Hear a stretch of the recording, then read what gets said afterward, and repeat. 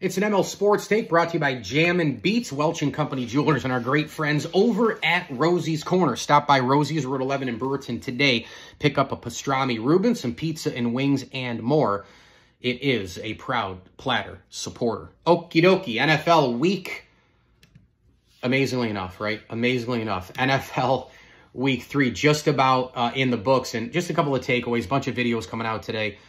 I mean, I got to be honest. I don't know if the Dallas Cowboys can turn this thing around. I mean, they're 1-2. The defense is getting shredded. They can't tackle. Derrick Henry was running through everybody in sight. The Ravens, I know they had their backs against the wall, and I think the Ravens are a really good team. But the Cowboys, when is the next level? Like, do they have winning players? And I heard Teddy Bruschi with a clip on ESPN this morning. I think he nailed it. I mean, you look at CeeDee Lamb and Dak Prescott, some of these guys, you look over there, Micah Parsons, they look like the game is over when it's still a little bit there for the taking. You make one big play, give the ball back to Dak, they get a touchdown, maybe the course of the game changes.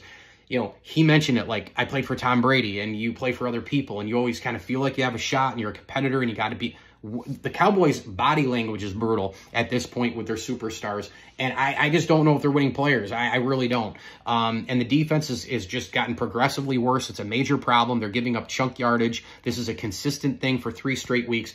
Elsewhere, big win for the Lions on the road. They got back to basics in that one. Played some terrific defense when it mattered most. Montgomery's a stud with an 100-yard game. The Chiefs are going to Chiefs, right? And Bolton makes that big play. I'm not a big fan of slants on 3rd and 4th and short yardage plays, by the way. That was just a terrible play call for the Atlanta Falcons. But the Chiefs are going to go on the road. They're going to go at home. They can beat you. They're a defensive team now, and they have a committee approach on offense. Mahomes is still going to kill you, and the defense is a number one. They have the best defense in the NFL. Speaking of defenses, the Pittsburgh freaking Steelers, I mean, Highsmith, Hayward, Fitzpatrick, Watt. I don't want to face that defense at all. And I told people weeks ago, before the season started, that Justin Fields needed to be the guy. I got crushed by a couple of trolls on YouTube. Here we are, 3-0. And yes, the conundrum being a Steeler fan, you're good enough to hang around. You're good enough to make the playoffs. You're good enough to beat good teams. Wow, Tomlin's a great coach doing all this without an elite quarterback.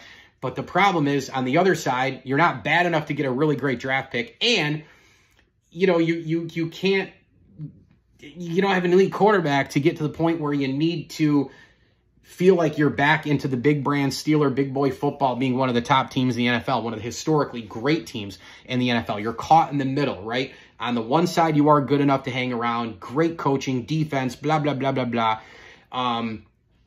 But on the other side, you're not a top-level team in the NFL, which is your standard, and you need an elite quarterback to get there. So those are some Week 3 takeaways here on the ML Sports Platter. Please subscribe to the YouTube channel at ML Sports Platter. We're all brought to you by Camillus Golf Club, Stanley Law Offices, and CH Insurance. In your corner, chinsurance.cc.